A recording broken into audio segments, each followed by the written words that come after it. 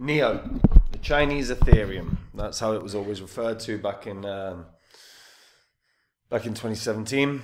So I want to take a real look at where Neo can go in this bull cycle. Fundamentally, I don't think massively high. I'm going to talk about best case scenario in this video. But before I get into it, guys, if you're new here and you don't know what the spreadsheet is, these are the first 26 coins that I did videos about on the channel. In the videos, I showed myself buying up all of these coins, and if you'd have done the same, if you'd have popped $100 into each of these coins when I released the videos, sat on them for 16, 17 months and then sold them, your total profit in under a year and a half would have been over 123 grand. Now that's nearly a house. Thing is that we're already in a bull cycle. You don't have 18 months to sort of build your portfolio. And once altcoin season kicks off, if you don't have a portfolio or your portfolio is full of rubbish coins, you're going to miss out on a ton of profits. So now is the time to actually sort out your portfolio, get prepared for what could be the biggest bull cycle in history. If you don't know where to get started, go to copymycrypto.com. That's the site I run where I share my entire portfolio with my members. Whenever I add to my portfolio with a new coin, I tell my members what coin I'm buying and at what price. Whenever I sell a coin, I tell my members what coin I'm selling and at what price. This means my members have no work to do at all and they make the exact same profit as me. And if you go onto the site, you'll see what my members have made.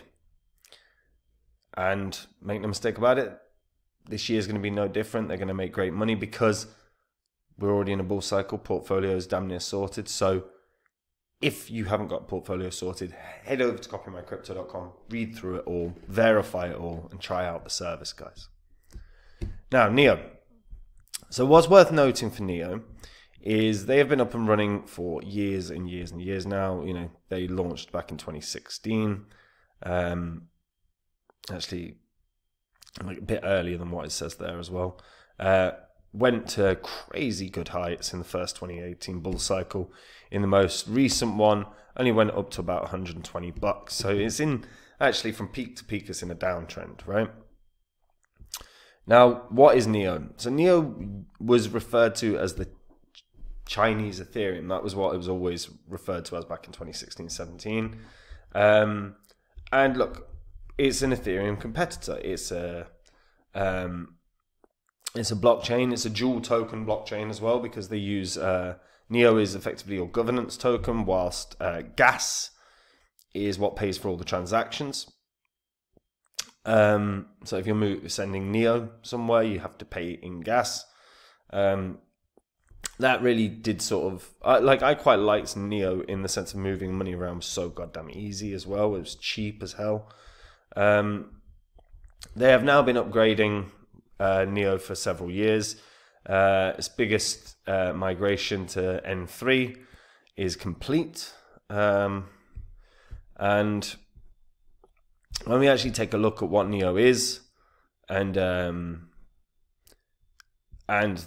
actual blockchain itself, like they've done some good work. The problem is, fundamentally, we've not really seen tons from a growth standpoint. We don't see we've not seen a big boom in the ecosystem. What we now, make no mistake about it. Really? Oh yeah, end up.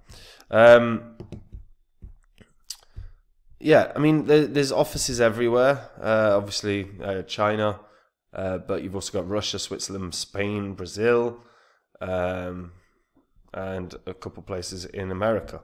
And there's a lot of people that use this. There's a lot of people that have been in Neo for many, many years.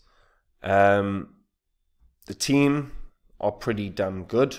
You know, what they actually built in a pretty short space of time from like 2016 to 2018 was damn good, and it was quite exciting. It looked like there was a legit competitor for Ethereum. Unfortunately, it never really came to fruition. You know, when we actually look at what's happening on Neo now,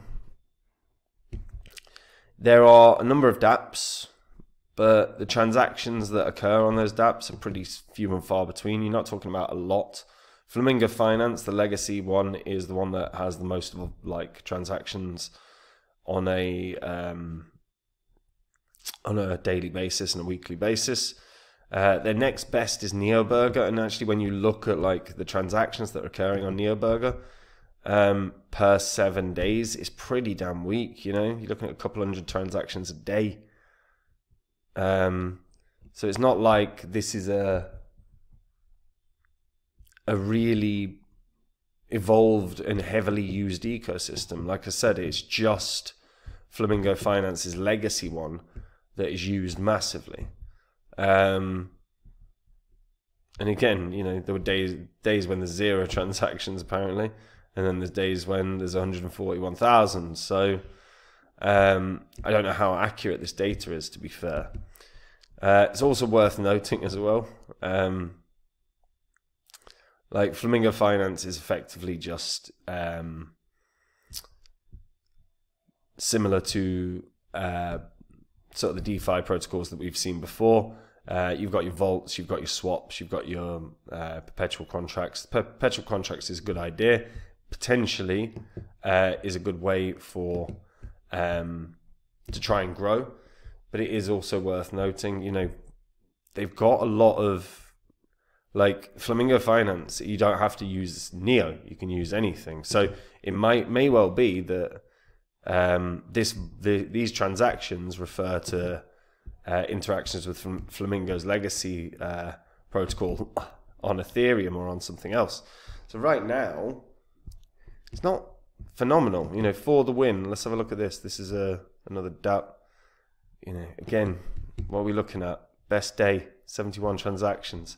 So this is the problem. While Neo has a really strong blockchain that is really easy to shift money around and it's really easy to use, development is just crap. Like, we're not seeing real development. They keep partnering with people. They've partnered with a few projects recently. They release bug bounties quite often. They're trying to grow and they're trying to develop.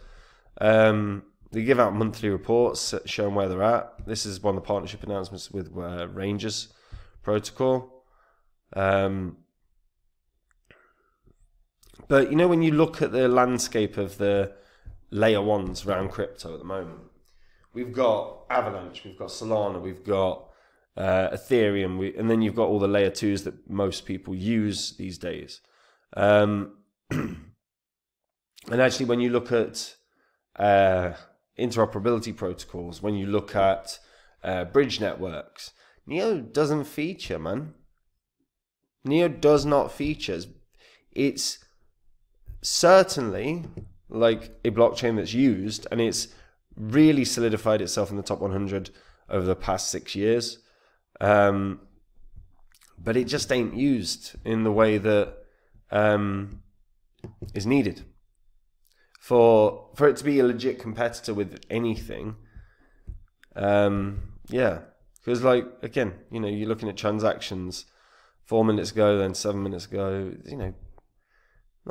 This is not gas token contract invocations in the last 24 hours with gas 218. You're really not talking about tons of interactions with the chain, are you?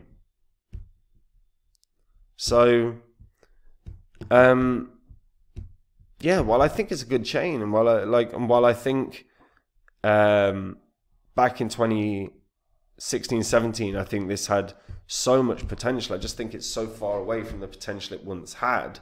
It's really not lived up to it. The competition now is so great.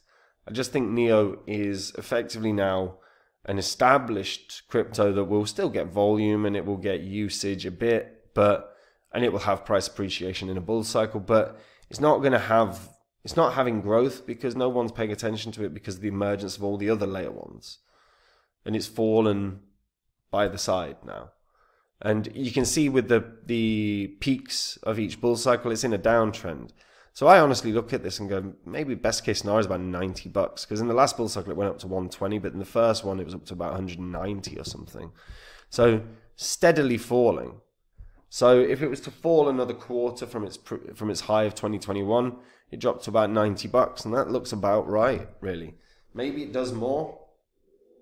You know, it isn't on Coinbase, so you know, if they got listed on Coinbase as an example, we'd see a massive, massive bounce. But overall, I mean, I think the probability of that is slim to none. So we're just looking at a crypto that is established. It gets used quite a lot in when there's network congestions, because Neo's like the speed of moving money around on Neo is fantastic.